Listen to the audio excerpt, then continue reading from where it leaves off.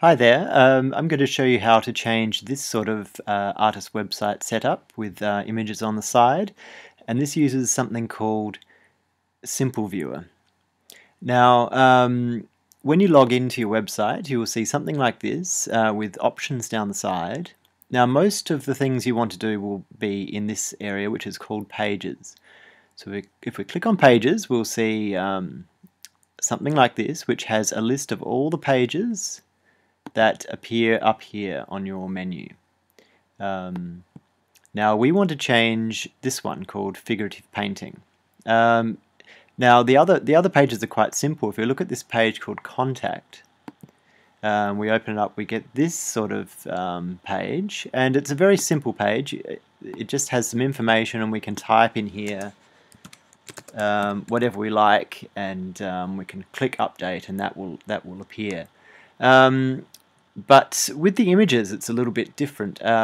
If we look at figurative painting, we have a page like this, and there's no images here. So how do we, what do we do? We just have this strange code here. Well, fortunately, you don't have to touch anything here. This just automatically works. All you need to do is worry about this button here, which says Add Media. So let's click on Add Media. What do we see? It says Insert Media, and it gives us some different things. Up here, this is your media library, which has everything that you've uploaded to your website. And if we click this little option here, we can just select Uploaded to this page.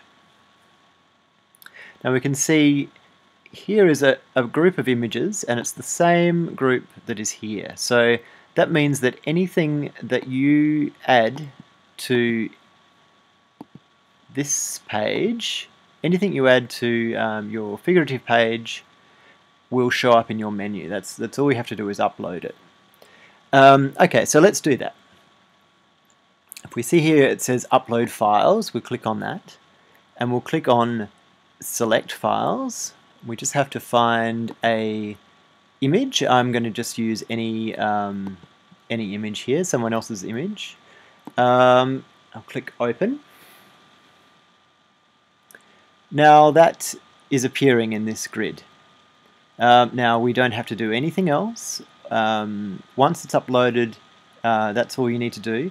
The only other thing you might want to do is change the order. You might want that to be the first work in your thumbnails. You might drag this to make it the last, maybe the last work. And while you're there, you might decide, instead of this green work, maybe you want this bunny rabbit work to be the first work. So you can arrange these however you like. If you want to add some titles, like some work captions, over here in the captions area you can say new work plaster 2014, and that will be added to your work as well. You can see here it says saved. Now we close this. That's all you need to do. You don't need to insert anything. You just close this with this little cross here. Now nothing has changed. All we need to do is press update, and that saves our changes. So we'll click update. Now we'll go back to that page. Now nothing seems different. So what we have to do is we have to reload this page. And we have to clear our cache. If you don't know what a cache is, find out online. But a cache is just a memory that the computer has. So I've pressed a button here to clear the cache.